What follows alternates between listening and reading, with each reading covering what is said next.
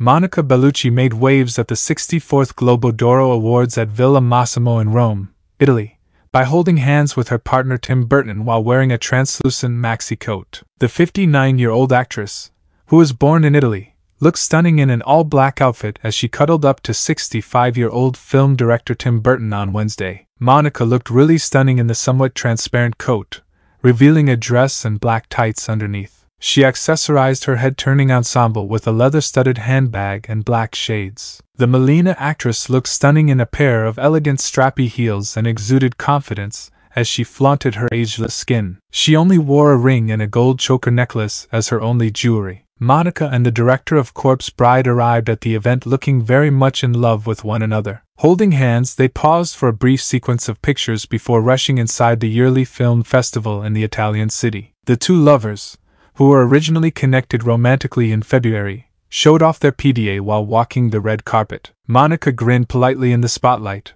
her glitzy shades still on. In the meantime, the Beetlejuice director couldn't resist giving the actress a little peck on the cheek as he leaned in close to her. Tim, the former husband of actress Helena Bonham Carter, and Monica, the former wife of actor Vincent Cassel, were seen enjoying the event from their coveted first-row seats. The Italian beauty received the renowned award to the career, Premio alla Carriera, in her own country, making it an incredible night for her. Posing on the red carpet with the priceless gong in her hand, the raffle star seemed to be floating over the moon. Monica appeared tearful when she went on stage earlier in the evening to accept the award and express her gratitude to the audience. As she was being photographed signing autographs, the former model even took the time to stop outside and chat with her devoted followers. After being rumored for months, Monica finally acknowledged their relationship in an interview with Elle France in June 2023. "First and foremost, I'm happy that I got to meet the man," she remarked.